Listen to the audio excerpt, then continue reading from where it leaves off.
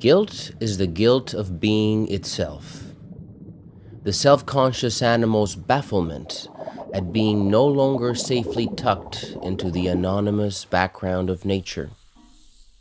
At emerging from nature and sticking out too much without knowing what for. At not being able to place oneself in a truly secure, eternal meaning system. Guilt is a feeling of being blocked, limited, transcended, without knowing why. It is the peculiar experience of an organism which can apprehend a totality of things and not be able to move in relation to it. A feeling of the crushing awesomeness of things and our helplessness in the face of them. A sense of being small and partial fate-creating objects in relation to a larger, fateful reality beyond our control.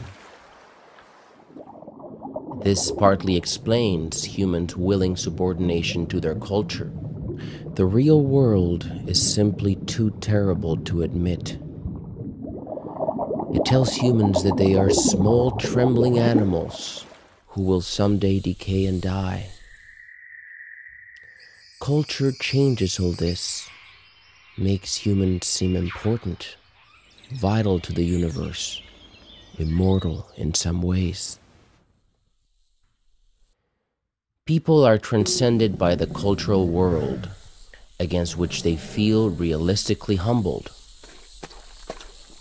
And so we seek safety tucked into a cultural background with its countless belief systems and small slivers of invented reality that we focus on to gain a sense of personal significance. Yet we wonder why, with all this power capital drawn from so many sources, we are deeply anxious about the meaning of our lives. The reason is plain enough. None of these, nor all of them taken together, represent an integrated world conception into which we fit ourselves with pure belief and trust. Only pure narcissistic megalomania can banish guilt.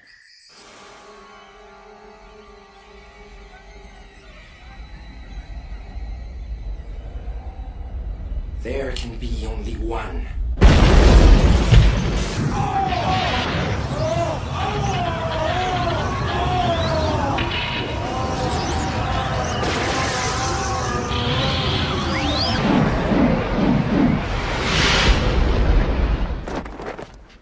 Nature and sticking out too much without knowing what for.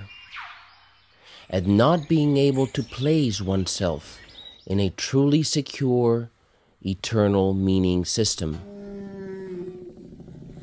Guilt is a feeling of being blocked, limited, transcended, without knowing why. It is the peculiar experience of an organism which can apprehend a totality of things and not be able to move in relation to it. A feeling of the crushing awesomeness of things and our helplessness in the face of them. A sense of being small and partial fate-creating objects in relation to a larger, fateful reality beyond our control. This partly explains humans' willing subordination to their culture. The real world is simply too terrible to admit. It tells humans that they are small, trembling animals who will someday decay and die. Culture changes all this, makes humans seem important, vital to the universe, immortal in some ways. People are transcended by the cultural world against which they feel realistically humbled.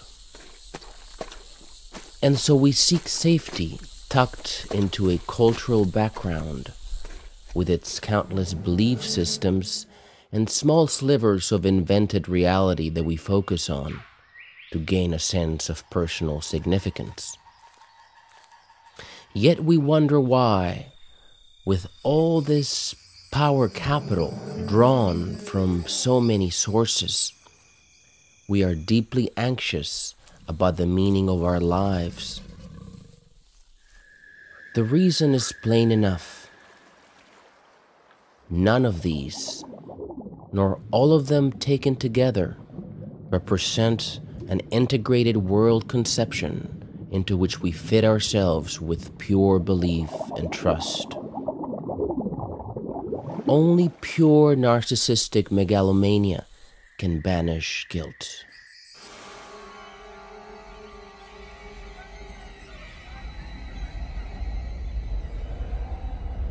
There can be only one.